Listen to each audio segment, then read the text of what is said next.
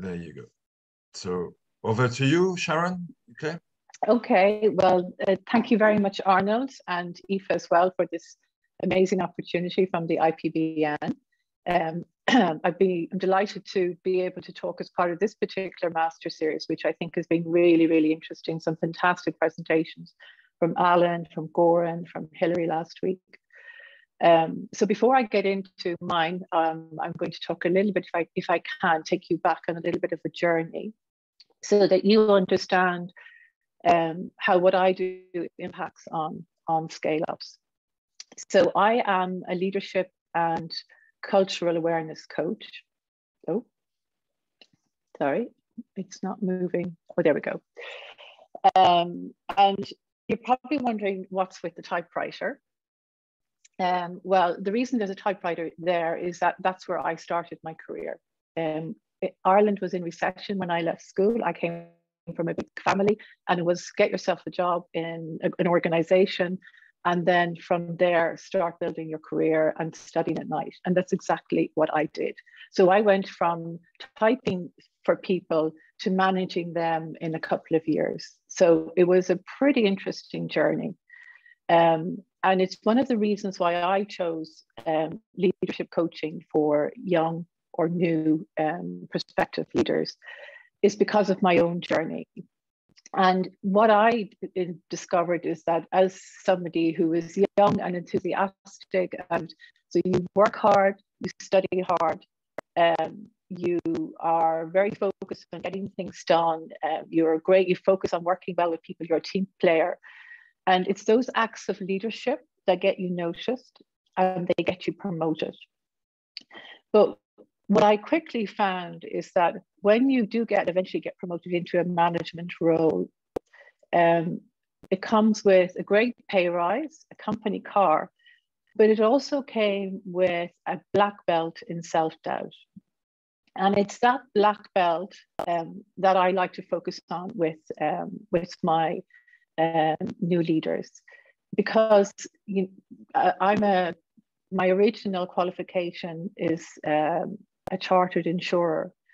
And what I very quickly discovered was understanding the complexities of a reinsurance contract does not prepare you as a manager for managing performance, managing people who are older than you, managing your peers, managing people who perhaps are not quite happy with the fact that you got promoted ahead of them.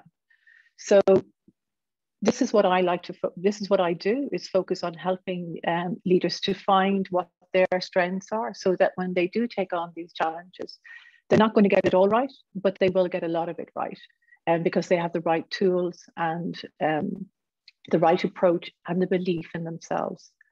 So this is my mission, is to accelerate your success as a scale-up by empowering your new leaders to step into the leadership roles and thrive, so that you can get on with the business of growth and global success. So the second part of my experience is cultural awareness, cross-cultural communication, because after my experiences in the financial services sector, I decided to leave Ireland and move abroad.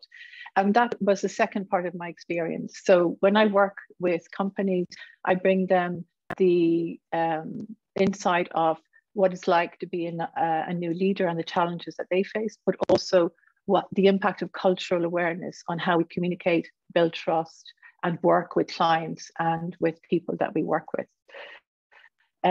So this is what I do. So I have 3 programs. One is around leadership. The other one is around cultural diversity and communication. And the last one is around group coaching.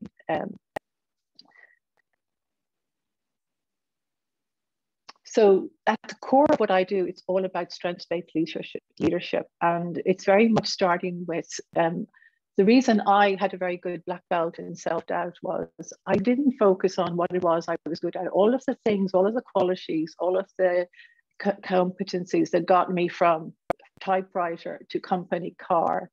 And I think that when you step into that leadership role, it's really important to focus on what it is that you're good at and develop those skills and to become the best version of yourself as a leader. So that's basically what I focus on. I think it's really interesting that very often we try to mimic other people, and that just gets us, we're not being authentic, and we're not being true to who we really are. So part of the work that I do with them is identifying, well, what is your leadership style? Who are you as a leader, and where your strengths lie? Some really interesting research. 80% of the work is done by the teams and leaders in an organization. And yet very often people are only using 20% of their strengths, because companies, organizations, or the individuals themselves don't take the time out to focus on, to figure out what it is that you're really good at and how you can leverage that to move forward. So this is some of the feedback that I get from clients that I work with, how they feel after they've done some of the coaching programs with me. And this is a 6-step that I use just to help explain the process. But I'm not going to go into detail on that today, because you can have a look at that later on when Arnold sends you this presentation. So let's talk about what's going on in the world of scale-ups. I don't know if I mentioned, but earlier on in the organization that I worked for, we went through 3 mergers in 5 years. And scaling up, I think, is a bit like going through a merger as well, because so many things change. When you scale up, you reach that inflection point you can see on the graph, where what has got you to where you are now is not going to get you to where you want to be in the future. There are certain core elements and foundations that will, but a lot of things has to change, including your people, your money, and your model. And Alan spoke a lot about that 2 weeks ago, and how important it is to restructure, to develop plans, to look at what your organization is going to be like in the future, even though you're not quite there yet, to have very defined roles and responsibilities. And all of the different aspects from a strategic point of view. So you have investors, and despite the fact that a lot of investors use the word angel, they're not Father Christmas. They're not giving things away from free. They're looking for return on their investment, and they're looking for the kick-ass management team to give that to them. But behind that amazing management team, there has to be an amazing leaders who are going to be working with the teams to deliver the products and services. Another aspect is the pandemic. Obviously, we were just talking about it beforehand. We all know it's coming. We're going to be going back in some form of or shape of a lockdown. It affects us all. Burnout is huge. People are really unsure and uncertain. But it is also affect how we work and where we work, be it remote, hybrid, face-to-face. It's forcing organizations into the future. It's fast-tracking us to a situation that perhaps a lot of us are not prepared for. So this critical inflection point doesn't just impact on the model and the people and the finances, but it also affects the people who are in the organization, particularly the people who have founded it, who've been with it from day one, or have joined it in the early phase and have got it to this critical inflection point. They have spent a huge amount of time and effort investing in the relationships in their team, and they're really good at what they do, and their people really matter to them. But now the next phase involves them stepping away from that. So they're stepping away from the day-to-day, and they're stepping into the future that is yet to come. And that is difficult. It's a change that they want, that they really believe in, but it doesn't make it nonetheless difficult. So it's hard for them when their client is refusing to deal with the person that they have nominated to take over, because of that huge bond that they've created very successfully. So there's a lot of things going on in these scale-ups. It's not all plain sailing. Obviously, then you have these new leaders who are stepping into their roles. I mentioned earlier on, it's really difficult to go from being in the good old days before COVID, going out disco dancing or going to the pub with your friends, and then in a position where you're actually managing their performance. It takes a mindset shift. It takes you need to reframe things. And that is a very difficult process. So too is when you're managing people who are older and more experienced than you. Those self-doubts creep in and they will sabotage your performance as a leader.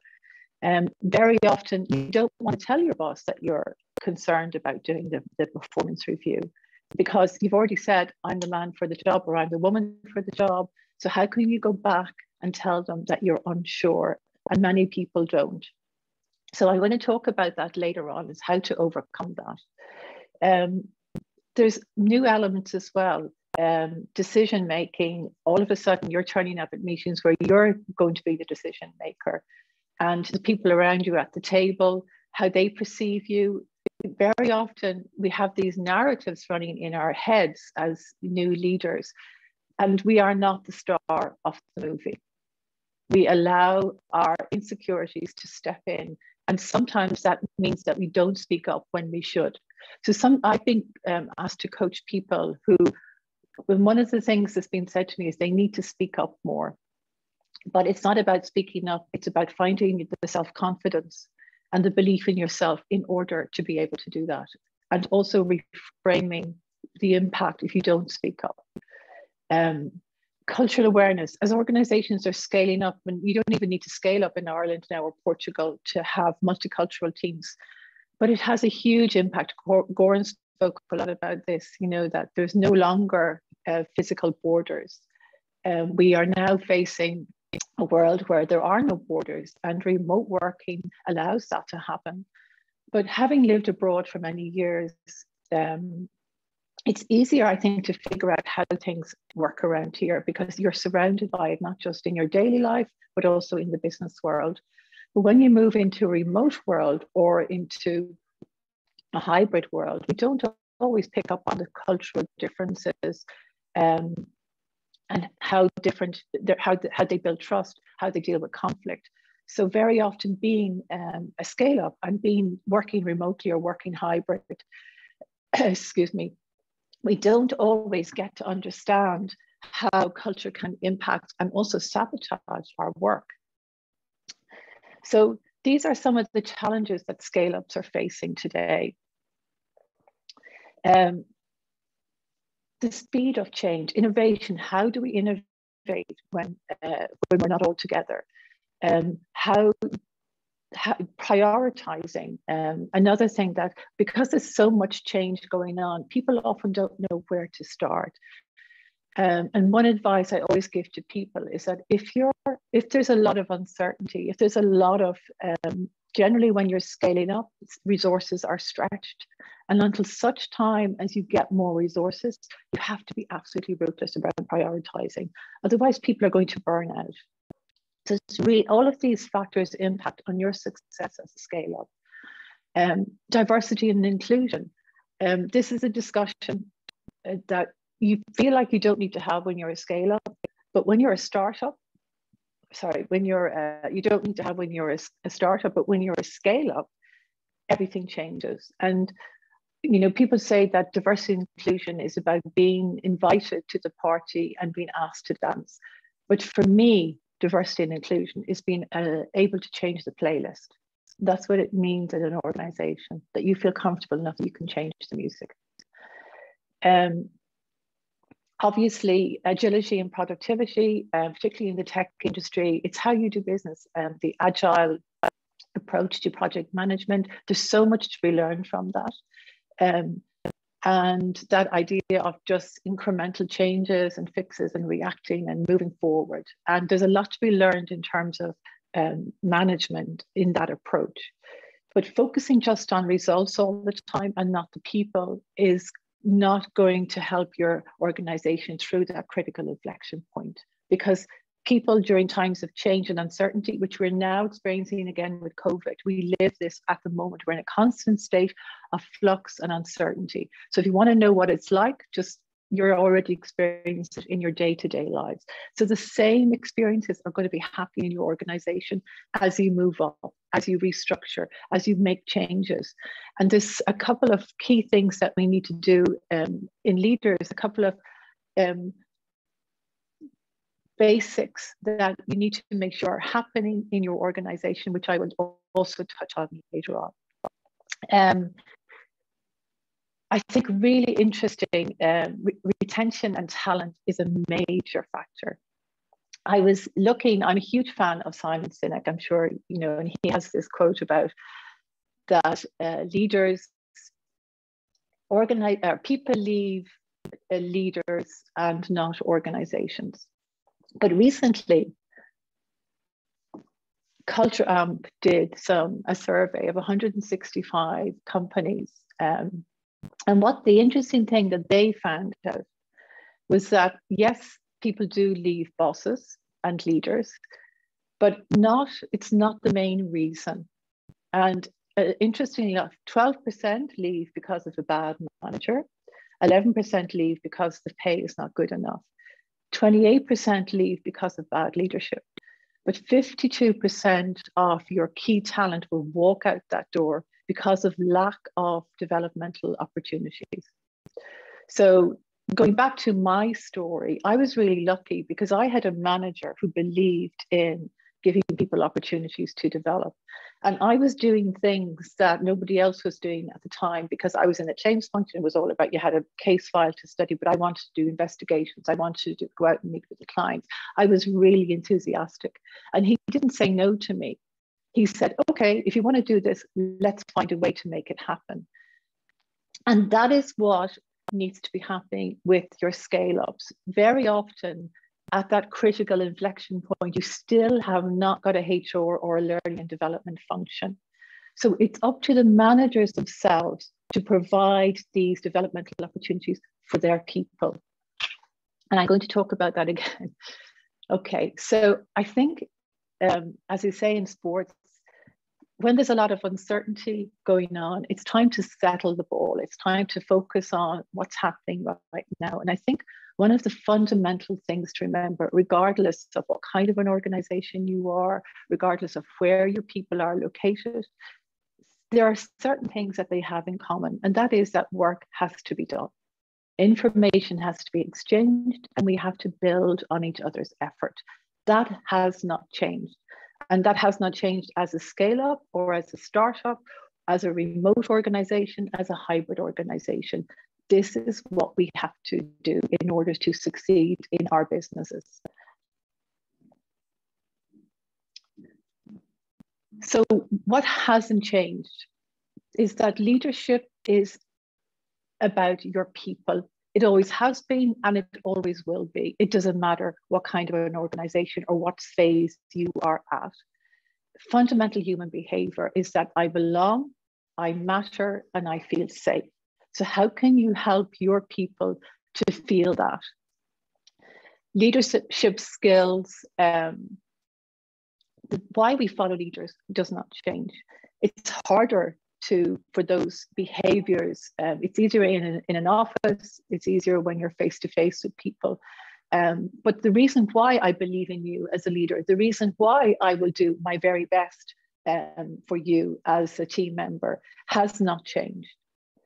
The role of our leaders has not changed. What has changed is that they have to be a lot more intentional. And Hilary spoke a lot about this last week, about intentional leadership. And I want to dig down into that and what that means, because a lot of times we talk a lot about these growth mindset, intentional leadership. But what does that mean to me as an individual, as a team member, as a leader, as an organization? What am I going to be hearing as an intentional leader? What am I going to be feeling as an intentional team member? What am I going to be doing as an intentional leader? And obviously the high expectation. I think expectations just keep going up and up and up. And it's something that we have to be mindful of. Bernadette was talking earlier on about, people's stress and anxiety. In the world that we're living, that we're all experiencing shared pandemic, we really have to be mindful of what expectations we're setting people. So let's look at what has changed is geography and time zones, the complexity of our work. I think a key thing for when you're making a change is leadership communication are really important. But without having that physical presence, having that open door or across the desk where people can reach out to you, it's very difficult and it's a lot more challenging to show up and guide people through all of this change that you're about to embark on as a scale up. And the critical thing is if you have not built trust and you're not able to deal with the immediate and small problems, how are you going to be able to deal with the larger ones as they come down the road at you? It is so important to spend time with your people on your team, helping them to get to know you and for you to get to know them. We talk a lot about it, with our products and services, the customers have to know, like, and trust you. Well, the same applies to the people in your organization. It is no different. So working relationships, everybody, nobody got this right when we were face to face. Believe me, I certainly did not when I was a young leader. And I'm sure there's plenty of people who put their hands up and say, neither did I. So again, it's about being a lot more intentional. It makes it harder. We have to be more strategic about how we engage with people and how we build trust. We're missing a lot of cues. It's very easy when you're walking by and you can see from somebody's body language when they're slouching over their desk, that something is not right. And that maybe you need to take time out and talk to them and see what's going on in your world. When we don't have the people around us and we can't see them, we miss out on a lot. So when we do engage with them and we do talk to them face to face, as you go through this big change, it's so important to really listen, to understand, to connect, and not just go, right, yeah, okay, you're grand, right, I'm moving on to the next one-on-one call. That will not be good enough, not during this critical growth phase. So it's incredible, we are designed to connect and communicate with each other. Even small babies manage to express their wishes and needs. It is crucial to our survival, and it's also crucial and vital for the survival of our organization and the success. And yet we rely on means that are a lot less effective. And I'm talking about email or messaging. So think about what it is that you want to say. If it's going to have an impact, it's not just saying confirming a meeting, but it's actually talking about a change that's going to impact on people and the work that they're doing and how they prioritize. Then think about how you communicate that message with them.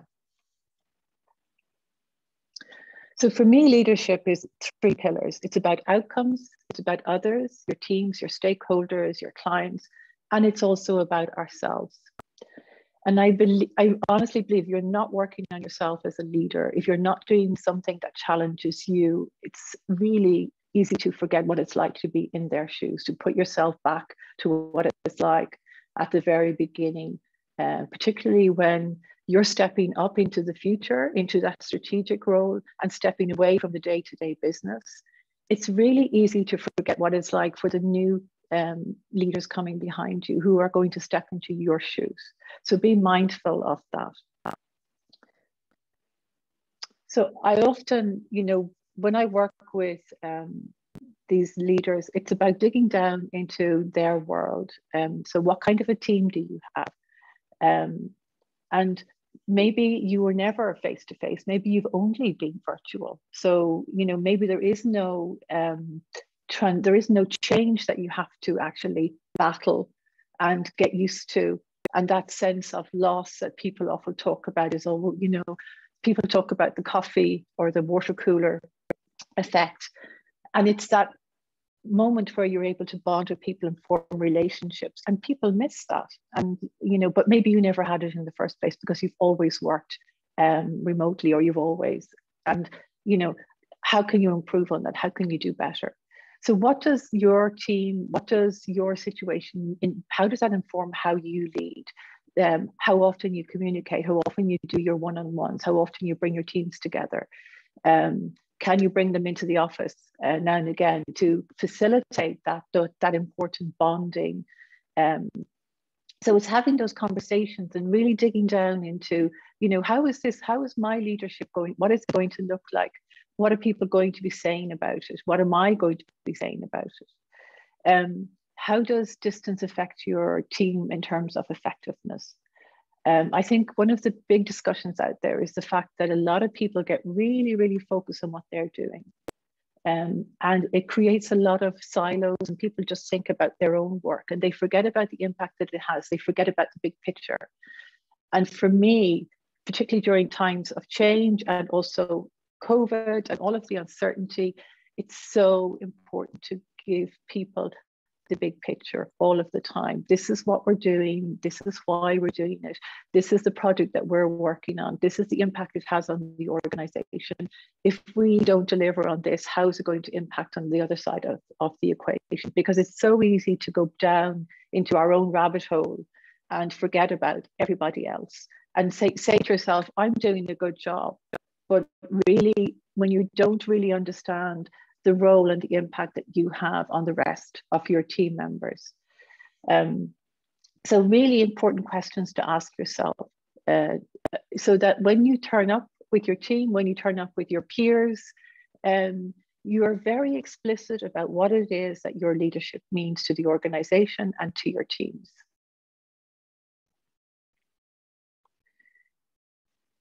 Very often, leaders you're responsible for this and probably a lot more and lots of other things. It's impossible to do. You're responsible for, but you're not actually doing. But we all have our go-to things that we like to do, where we feel, oh yeah, that's a great day's work. I've done a great budget, or I've been through that spreadsheet, or I've done some coding. But it's not actually what your job is really about. Your job is to make sure that these things get done.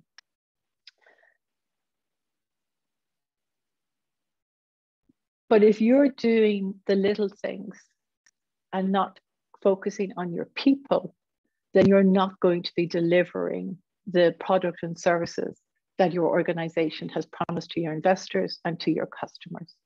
So one of the key things that people struggle with is delegation, because it always felt like, I know I did, particularly when we were going through all of the changes, the migration of data, was a huge factor, and I hated delegating that. So I would often do those things myself because I didn't want to be imposing on people, and that is not the right approach. We spoke earlier on about how why people leave organizations, and in the absence of a HR department and in the absence of a learning and development department, how can you as an organization, as a leader, as a manager, find developmental opportunities for your team members? How does that happen? That means sitting down with them, getting to know them, finding out what it is that they're passionate about. Maybe they are really into the latest software development things and you're not doing that, but it's been done someplace else. Maybe they are, and how do you give them that opportunity to work, or at least to sit in on those meetings? What is it that they want to, the opportunities to learn? And instead of seeing it as offloading work, it's empowering them.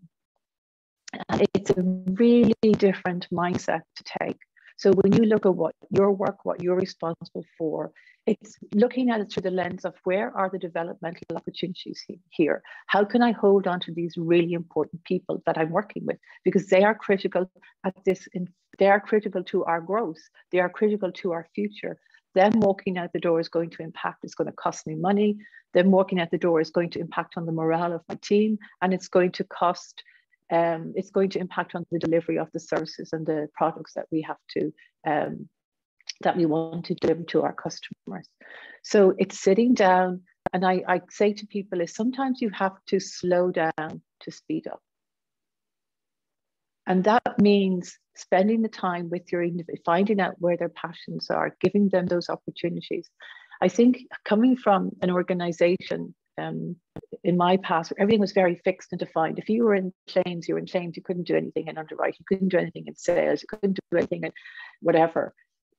But nowadays, that has all changed. There's no reason why we have to have, yes, we have to have defined roles and responsibilities, but we can be really creative in those roles and responsibilities so that you are building on the strengths of your people and not just your leadership strengths, but theirs as well, and giving them those opportunities. Hugely important for that retention piece in your scale up.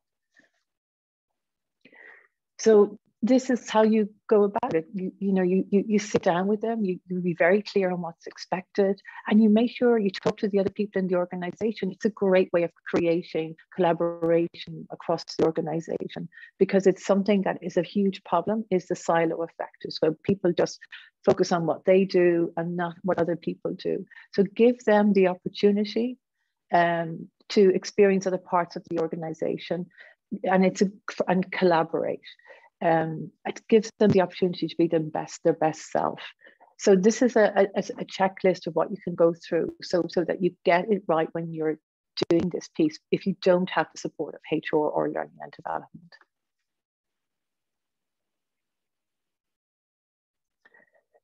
I mentioned earlier on about what triggers us, and during times of change, uncertainty, we are all experiencing it right now. So as a leader, you have to be really, what can you make certain? There's a lot of things we don't have control over, but what do we have control over? What information? Giving people the big picture. I think we've seen this play out with COVID over the last 2 years, where countries, where governments have failed to give information to people. Even if it's bad information, we still need it. Make things as certain as you possibly can. We've seen it in countries where people is one day you have to wear a mask, next day you don't. One day the pubs are open, the next day they're not. The same thing in our organizations. You have to communicate with people, make as much as possible, make things very clear so they understand exactly what's going on. Conflict is obviously another huge trigger for people, and that causes them stress. And conflict can turn up as political, personal, or personality, political, and power. And I would also add in there cultural awareness, because cultural differences can cause a lot of conflict. And the reason I'm talking about this is because this is where people start, when you're scaling up, does that mean, what are the opportunities? What opportunities aren't there? Does that mean I need to move? Or nowadays you probably don't have to move with remote working. But what does that mean for me? And it's really important for you as a leader to think about, where is the uncertainty in my team? What information do they need? What do we have control over? What do we not have control over? And making things clear as possible for them, so that they don't go into that stress response. And I'm going to explain to you why that's so important. And we often don't think about this, but this is what happens in our bodies when we get stressed. So when we get stressed, it doesn't matter if it's a performance review with somebody you think is more senior than you, or that sales have agreed on additional changes to the project and we don't have the resources. It doesn't matter what it is it stressing us out? Our stress response system, which goes back to prehistoric man, it will decide, it will say, oh, we are under threat. My job is to protect you. Our brains are constantly scanning to see, are you a threat or am I safe? Do people want me? And if it senses that there's something wrong, what it does is that it cuts off the blood flow to the prefrontal cortex. And it sends the blood to our limbs. It cuts off the blood flow to our digestive system. And this is why when people are long-term stressed, they end up with serious problems with their digestive system. But what we're saying no to is the prefrontal cortex. And this is the executive brain. This is where we build trust. This is where we engage with people. This is where we're able to regulate our emotions, that we don't fly off the handle, we don't get angry, we don't overreact to people. It's where our communication comes from, our ability to compromise, to be able to understand, okay, this is your perspective and this is my perspective. How can we find a midpoint on this? So when we, you see sometimes that people are like, oh, I like to keep my people on their toes, and the old-fashioned leaders. What they were saying is they would like to keep them in a constant state of stress. And when you're in a constant state of stress, it is impossible to be the best version of yourself, because all you care about is, do I need to get out of here? Can I make myself small so he doesn't notice I'm around, or she? Or do I need to fight? And that is not where your organization is going to thrive if people are in that space.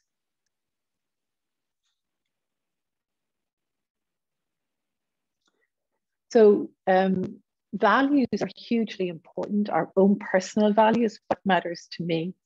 I recently was coaching a new leader, and we did a piece around what his values were. And it, for him was really important was respect, fulfillment, inspiring people, and personal development. And it just so happened around that time, he was approached by a company and he was offered a 20% pay rise, which is huge money. And he said, Sharon, I thought about it. I spoke to them and I asked them what were the development opportunities in their organization. And they said there were none. It was all about, you do the job, you get well paid for it. That's it. So he chose not to take that pay rise because he understood that for him, personal development was really important. And if he did take it, he would eventually be really unhappy. He would prefer to be working with an organization that was going to believe in him, that he mattered to them, and that they were going to develop him into the leader that he really wanted to be. But values also affect how we interact, what's important to me. Another person I worked with, and this is knowing who you are, so important. Because I always think that values it's almost like having one of those, when you record music, you have those systems, I can't think of the word, the desk that allows you to change the volume, to increase the bass, whatever. And understanding what's important to you is really important, not just for your own person, but also for others, because it allows you to regulate when you're dealing with people who do not have the same values as you. It allows you to be able to modulate, to connect with them. And you see that happening in culture, particularly around, for example, feedback. In certain cultures, it's perfectly acceptable to say, that's not a good job. I don't like the work that you've done, go and do it again. I like to tell a story about my poor husband. He's not here on this call, thank goodness, but he's German. We were living in Italy. I was our first year married, and it was his birthday. So I bought him a present, and I asked him, being typically Irish, because when we give feedback, we kind of like to soften up the feedback so it's not so direct and hard. I asked him, well, what do you think of the present? And he said, I don't like it. So of course I was horrified and very upset, and I went to my friends and I told them all about my terrible husband. And then I spoke to my German friends, and they were like, well, what's the problem? You asked him for the feedback. So culture affects how we do business. It affects what's important to us.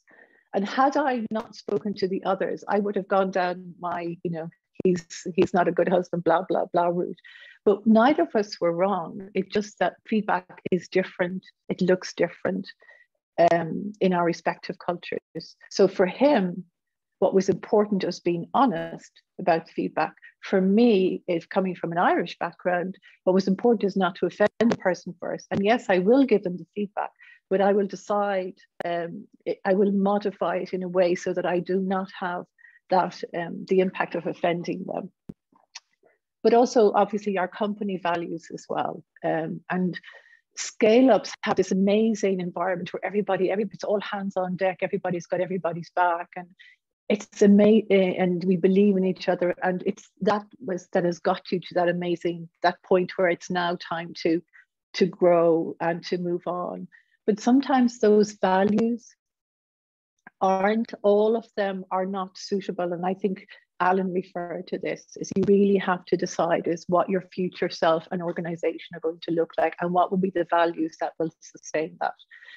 So the team also has values, and this values is, you know, how we do things around here. So as a team, we're setting up the working relationship is really, really important.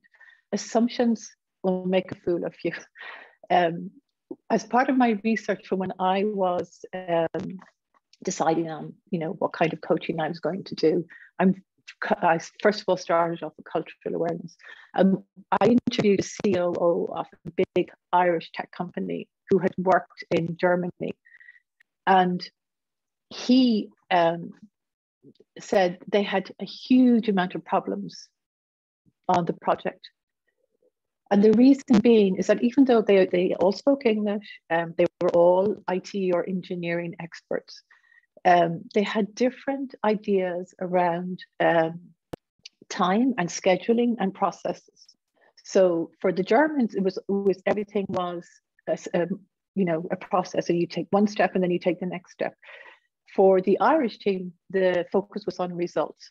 So they would skip a couple of steps because the outcome, the result would be the same.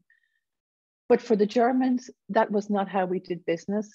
For them, you weren't doing what you agreed to do, and they lost trust, and it cost them money, and it cost them his job in the end. So do not underestimate the impact of values and how we do things in our business, in our teams, and also in our personal lives. So obviously I'm a coach, and for me, this is one of my favorite quotes. I'm also a people leader. I hugely believe in people and their ability to achieve, but based on them and not what other people are doing. So I just wanted to share that with you. So as part of this preparation, it actually really got me thinking about, well, what would be a really useful framework for scale-ups? What would be something that they could use with their teams and their leaders to think about, how can I be an intentional leader moving forward?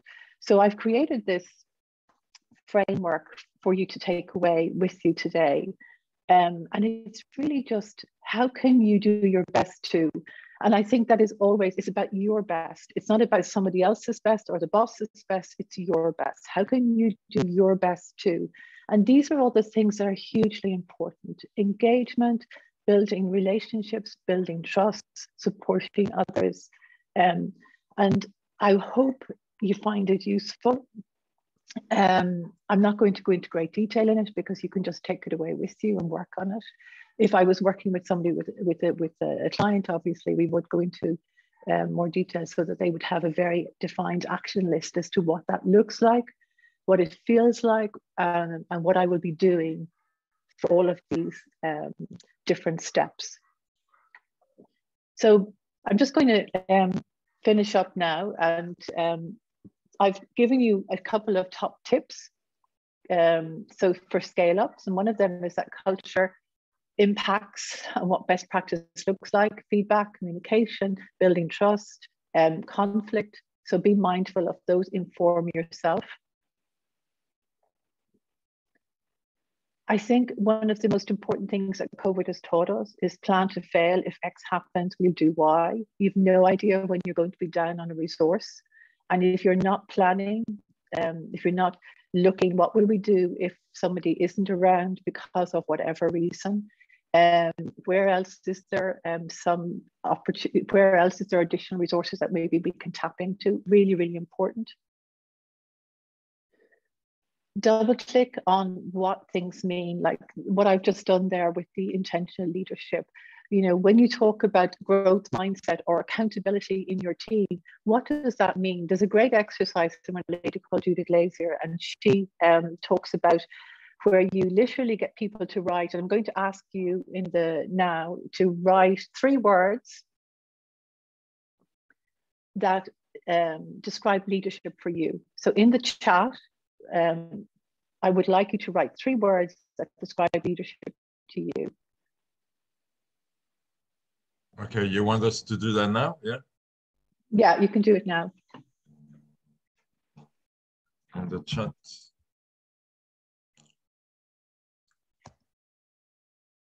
Uh,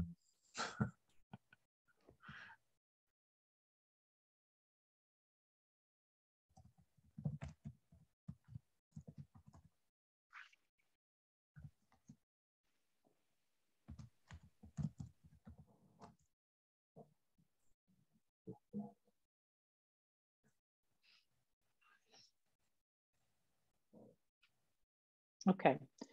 So the next tip is slow down to speed up. I've mentioned that before. Get to know your people, build trust, find out what it is that they're passionate about, look for opportunities, development opportunities for them, so that you can retain them. Trust is earned in drops and it's lost in buckets. Really, really important. Plan for decision depletion. And this is really interesting. This is where we make, on average, 35,000 decisions a day as human beings. So what often happens is during rapid growth is that we are literally back to back in meetings. But every time we turn up at a meeting, we are depleting our ability to make good decisions. Because, you know, think about it, you know, at the beginning of the day, the chocolate bar is over there and you're like, no, I'm not eating that today. No, I want to lose weight or I want to be healthier. But by the end of the day, you're taking off the wrapper. It's because as the day goes on, we are running down our ability to make decisions until we give in. And people often look back and go, why did I agree on that? That was just crazy. We were never going to be able to do that.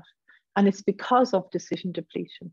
So when you're planning your meetings, look at your schedule, look at what's happening, what is really important, where do you need to show up at your best, and plan. Do not put back-to-back meetings in the middle of something that's really, really important. People talk about innovation. I think, you know, if you look at our relationships, if you've been married for many years, you realize the importance of that wonderful honeymoon phase that you're going through, which probably Jack is in, where everything is fantastic and spontaneous, and you know, you don't need to set up the romance in your relationship. But as the years go by, it changes, and you actually do have to be intentional in order to create those romantic moments. And it's the same with innovation or organization. That spontaneity that was happening in your scale up around the table, in the pub, wherever it was going on, it's still there. The ideas are still there. It's still there with your people, but you have to be a lot more intentional. So create date night for innovation. And when resources are tight, prioritizing is critical. People need stability. They need to know what's going on. They need certainty. You cannot keep shifting the priorities. It will create a lot of burnout in your team if you continue with that. And make lessons learned part of your standard operation procedure. So often, time and time again, I see this cycle of, you know, yeah, this went wrong, blah, blah, blah. But the next project that comes up, we're not learning from our mistakes. And last but not least, you're not required to set yourself on fire for others to warm themselves. Boundaries are really, really important. We are human beings, not human doings. And particularly during COVID, when people are working from home, and that work-life balance has been dramatically affected for many of us. So we've probably gone way over on my time. Thank you so much for your attention. And if you have any questions, I would be delighted to answer them. Yeah, thank you very much, Sharon. Sorry. Yeah, okay. Perfect. So yeah, I mean, really, really interesting. Lots of very useful tips, and I can relate to a lot of things that you said. You know, I think the cultural environment awareness is one of the most important things. So we'll take some questions. We have time for a few questions if you have. Anybody? I'm sure. Yeah, Jean. Hello, Sharon. How are you? Hi, I'm good, thank you. Congratulations for your presentation. Very interesting. Thank you. It's when you speak about cultural, the cultural side of the the people can have a great impact in the companies. For example, how do you see Algarve? Because now Algarve, it's a mix of cultures, and that's what I feel sometimes is that mix with my company's culture. Okay, because I have, let's say like this, I have Portuguese employees from here. Okay, I have a lot of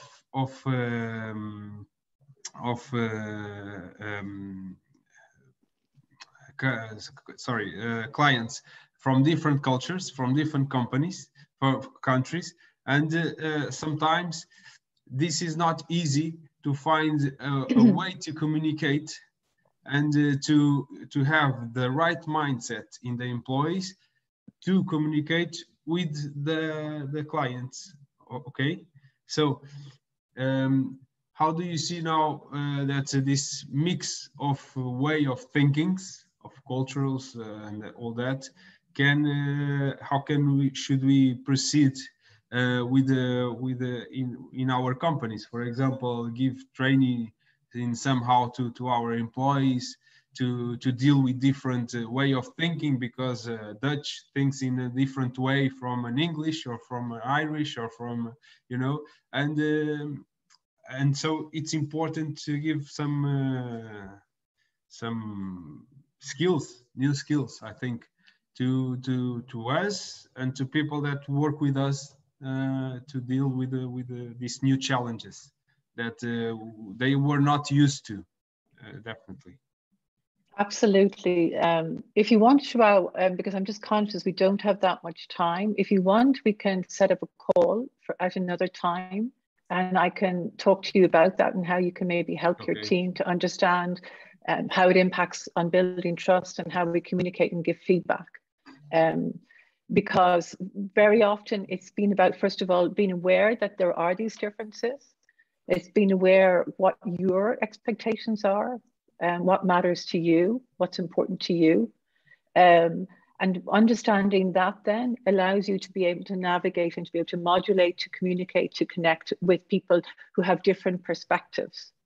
And it's not about changing who you are. It's just understanding that sometimes you have to modify how you communicate with people, particularly, for example, in the trust building process. You know, for certain cultures, it's all about doing. If you say you're going to do something, you do it. If you don't do it when you say you're going to do it, I don't trust you anymore. For other cultures, it's all about getting to know you. It's a very long, slow process. Goran spent a lot of time in China, and he spoke a lot about the differences there. So it's understanding where differences can come up, and then understanding perhaps what your perspective would be. And then that allows you to modify, to connect.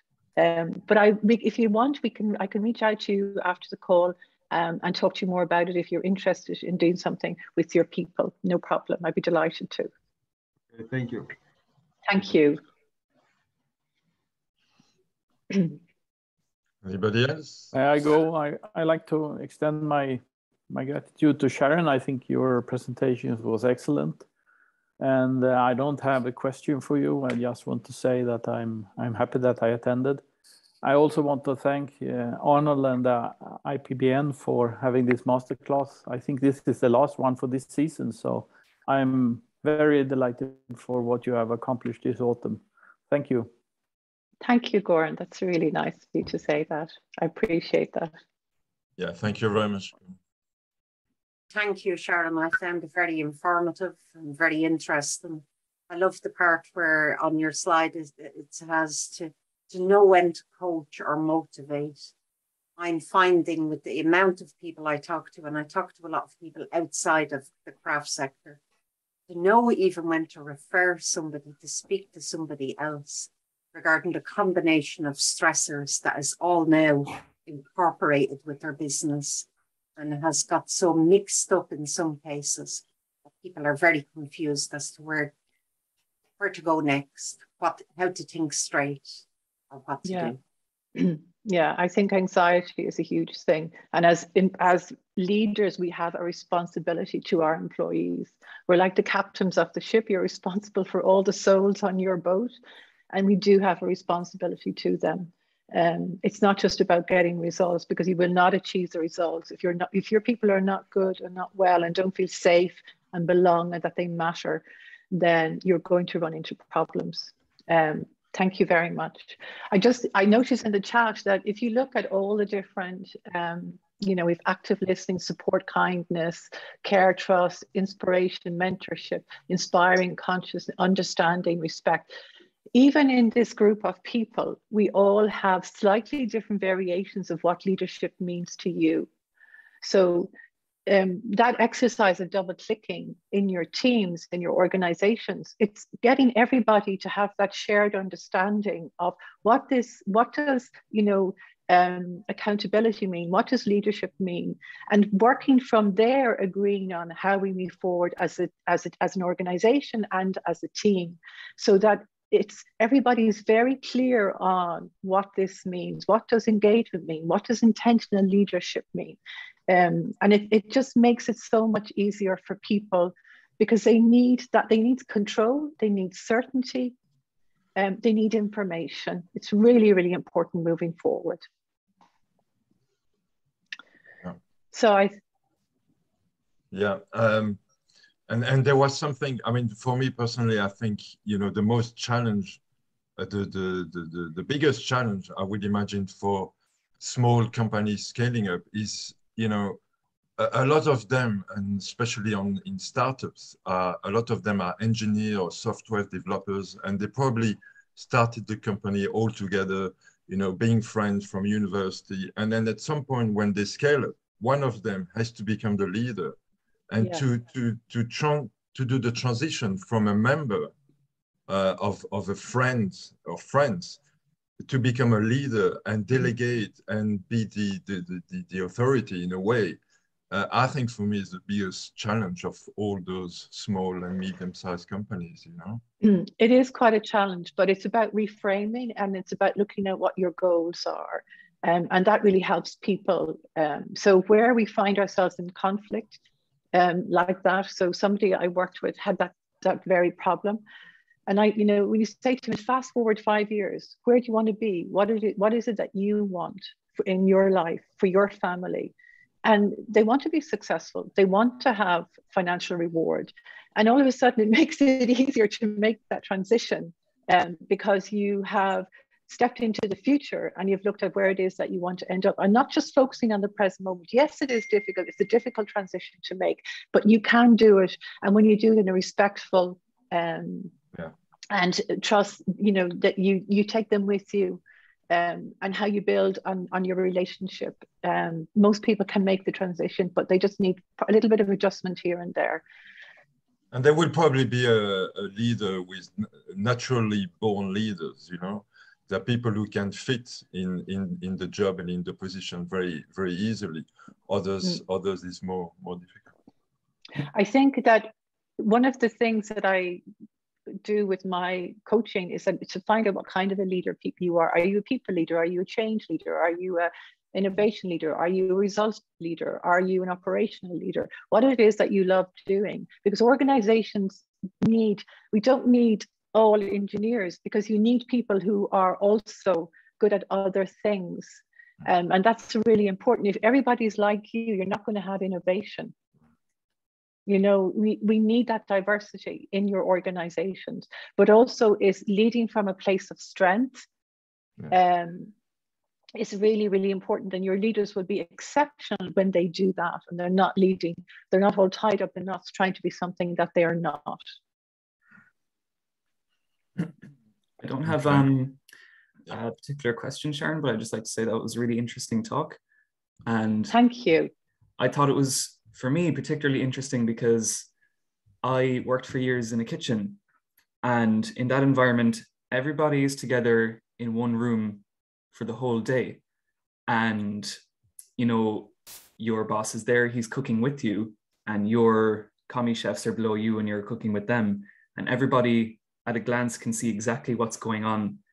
And in that way, it's going to be very different for me as I move into kind of online work, and getting a whole picture of what's going on, and communication might be all new for me. I'm going to have to, this is a new challenge I didn't really even think about, but as you were mentioning it, I said, oh yeah, this is very different from the environment that I learned in. So yeah, it was really useful for me to consider all this. Another thing about, you know, just how to get everybody on the same page, because again, with the kitchen, you can go out after work, everyone goes for a drink together, and you feel like a family, you know, and our goals are to get the food out as quickly as possible with as little waste as possible, and everybody is working together on the same thing. But I think in a bigger organization as well, everybody will have different goals and different things they're working on. So yeah, do you have any advice for how to communicate more effectively in a kind of an online remote working scenario? That's my question. Yeah, I think often and frequent, it's building the relationship. It's that intentional piece, what it is that you want to achieve. If you want to achieve trust, what are the things, how do you build trust with people? And it's about talking to people, having conversations, you know, particularly like this, you know, afterwards you're going to reach out to somebody in the group, because this is a little bit more passive, shall we say. You're listening to what I'm saying. And when you turn up at a meeting, most of the time one or two people are speaking and you're not. And how do you become part of that team unless you actually do what you do? It's like, you know, the pub, it's that virtual coffee that will help you to build relationships with people. It's that being intentional. It's making time to invest in the relationships, because without them, you cannot solve problems together. So if you don't have the foundation there, it just feels a lot more slightly unnatural, shall we say, because it's, as human beings, it's not what we're not designed to, you know, this is not our natural environment. It's our reality, and we have to adapt to it. And that means being a lot more intentional, making time. It's not like you're walking past the person and you go, oh, you know, we met the other day in that meeting, or I saw you at the same meeting, and, you know, maybe you'd like to get a coffee sometime. I'd love to talk to you about, you know, where you're from, what you're interested in. You can't do that anymore. So it is about sending messages to people saying, listen, I'm new to the team. I'd love to, you know, to have a chat with you, just to connect. It's being intentional about building relationships. Okay, thank you. Yeah, great. I think that will be it now, unless anybody has another question. But I think that's we're just over an hour. So yes, this is the last of our masterclass this year, but we will have more next year in January, February. We still have 2 events this year. So one is our first conference in Porto. It won't be streamlined live, but we will record it. And for the people who, because I know some of them are in the Algarve, others are in Ireland. Chris, you're in Porto and you will join us. But for the others, we'll record it and we'll share it on the YouTube channel. And then we have, for the people in the Algarve, we have one more event, which I think will be really interesting, with the NEST, the Innovation Center for Tourism at the Faculty of Economy. At the University of Algarve in Faro. That's on in 2 weeks, on December the 9th, and we'll announce it. I think it's already on the website, but we'll announce it this week and next week. Yeah. Okay, so thank you very much. Thank you, Sharon, very much for the preparation and the great presentation. Thank you. Thank you for your time. Thank you for your time. Joelle, we can connect afterwards. And if I can, I might actually go down to the Algarve in 2 weeks' time, but maybe see you there. Okay. Thank you very much. Okay. I'll be there. Okay. Thank you. Ciao.